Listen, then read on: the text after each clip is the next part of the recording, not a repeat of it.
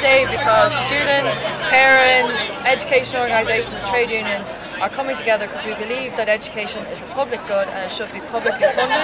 We don't believe that students and young people should be burdened with a lifetime of debt, with an income contingent loan scheme, with fees. We already have the second highest fees in Europe. We don't understand why the government are talking about making them higher, and we believe and we are calling on the government to make a fairly historic decision to make education publicly funded. We want the government to take option one, as was outlined in the Cassell's report. There were 3 options in the Cassell's report, and the media and the discourse seems to have forgotten that publicly funded was option number 1 listed in the Cassell's report. And the only problem that was listed with it is that it was too ambitious. I mean, how have we gone to the state as a country, as a nation, where we think funding education is too ambitious? We won't do that, it's achieving too much, it's reaching too far, those stars are too far away, let's not do it. That's madness. We should be ambitious about our education. The Minister for Education has put forward an ambitious plan for making Ireland one of the best countries to be educated in the next 20 years. So how about we be ambitious about how we're going to fund it? Obviously we're not only going to speak with our feet today, that's only just one part of what we're doing.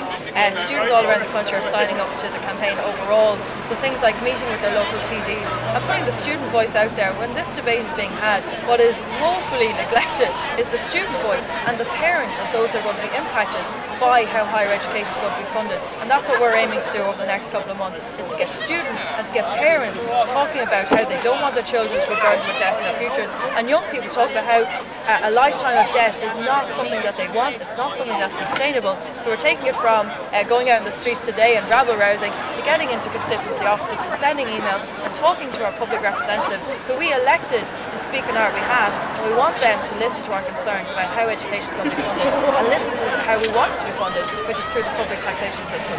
And I think it's, it is a thing that there's lots of big people who are talking about how it should be funded and pushing for loans and pushing for this, that and the other, and what we really want TDs to do is listen to their constituents, not to listen to businesses, not to listen to other people, but to listen to their constituents, to listen to the children, to the parents, to the farmers, to the workers, the squeezed middle, about how loans are going to affect them and their children's lives.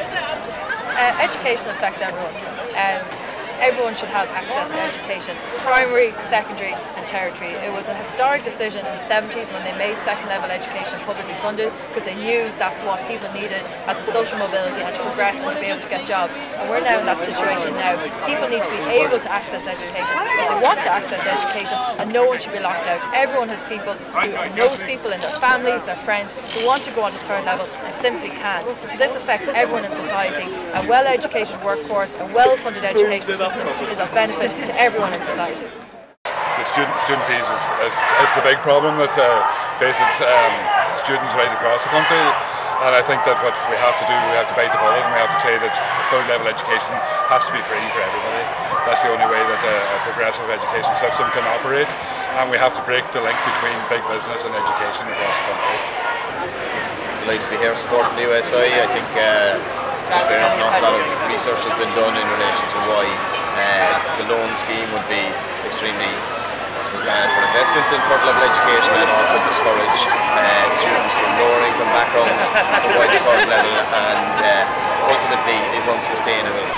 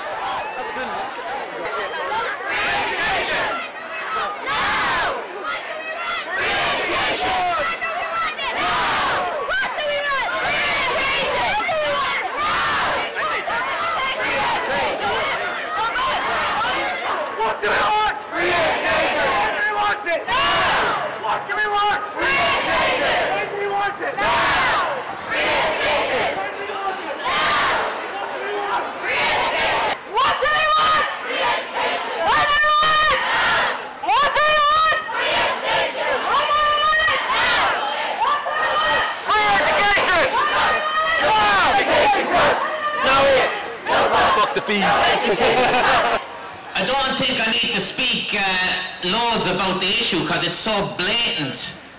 Education is a human right. It's that simple. And one of the great things about Ireland is that in general we've always had kind of free access to education. That's one of the things that makes the country brilliant. So let's not turn into the other countries. Let's not turn into the US, turn into Britain. Let's not create educational lines that are defined by class and how much money you have. The other thing, how can the government on one hand try and promote people becoming entrepreneurs and then expect you to become an entrepreneur or to take any risk if you leave college with 20 grand in debt? It doesn't work like that. I'm standing up here and reading my notes on my iPhone and I'm thinking to myself, is there any way we could get 13 billion to solve this problem anywhere? Is that lying around anywhere, is it?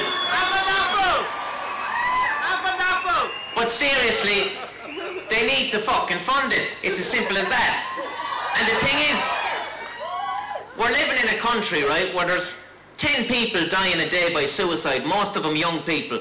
And they've got the audacity to add another series of problems onto that situation already. So everybody here, each one of you represents one vote. So let them know that you're not going to fucking vote for them if they try and get this through.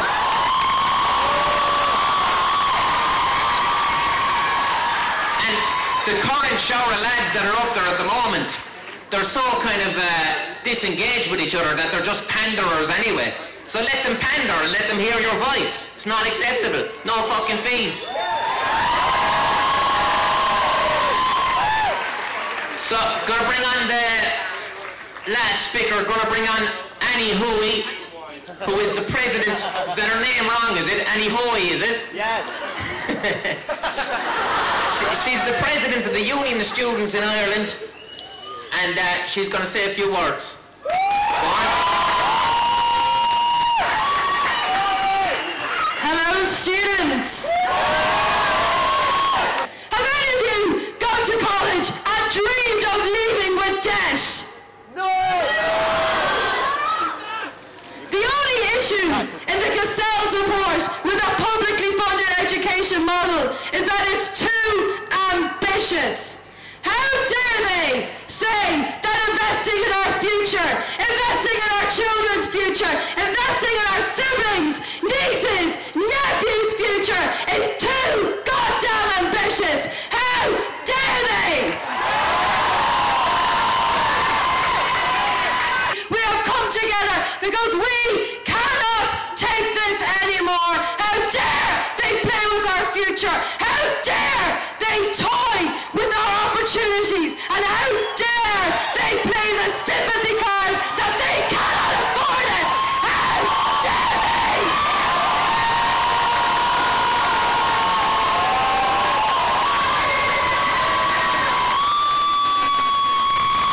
This is the man who made my education possible.